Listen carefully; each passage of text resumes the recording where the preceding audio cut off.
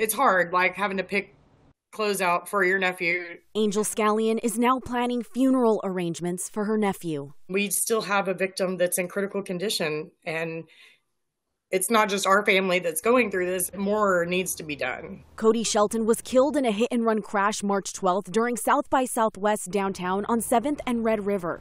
The person he was with also hit in the crash, still fighting for their life.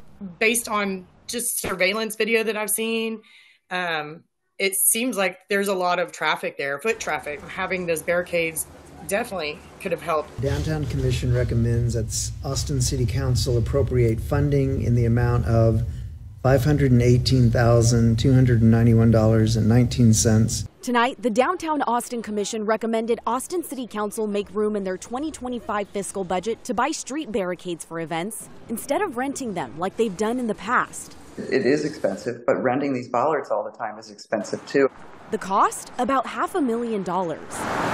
And I just don't think that there's any question but that to spend less than $600,000 to save a lot of lives, it's well worth it. Some commissioners say it's a purchase that's overdue. We encouraged council to appropriate the funds last year. It didn't happen.